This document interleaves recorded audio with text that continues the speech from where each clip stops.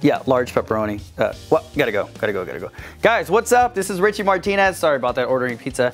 So I'm gonna go over these cymbals that you heard on these videos. I hope you like them. Starting on the left, we have an 8-inch brilliant Byzance splash. We have a stack going. It's a classic customs 12-inch on top, and underneath we have a 10-inch Generation X China. These are really close to my heart, and the secret's finally gonna be out, but these 18-inch hi-hats that I've been using are 2 crashes. On top, we have the Byzance 18-inch dual crash, and underneath we have an 18-inch medium Byzance crash. This crash up here is a 20-inch extra thin hammered crash, Byzance. This is a 21-inch transition ride, Mike Johnson's signature. Brand new pure alloy 22-inch medium crash, and it sings. Down here, it looks like it's just a China, but there's an 18-inch extra dry Byzance on top, and underneath a 16-inch vintage trash crash. Try saying that 5 times fast.